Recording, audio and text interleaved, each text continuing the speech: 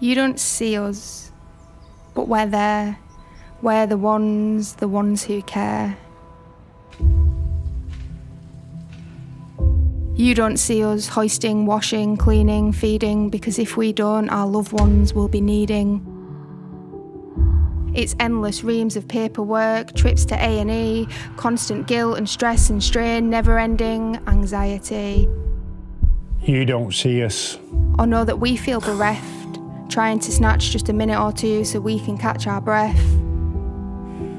We don't have a union, holidays or sick pay. There's not enough support or services, and we make less than minimum wage.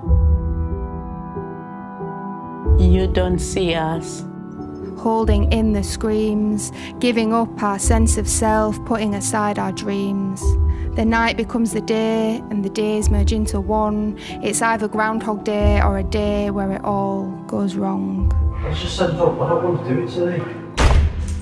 Oliver? You don't see us. But we live in your towns and cities. We want you to understand and offer support instead of pity. Anyone can become a carer with no manual or guide or practical advice on how to navigate their life. We want to feel seen and heard and be able to have our say. We need more than just a clap on the doorstep. We need dignified pay, support, compensation, respect, recognition, because nobody chooses to be in this position.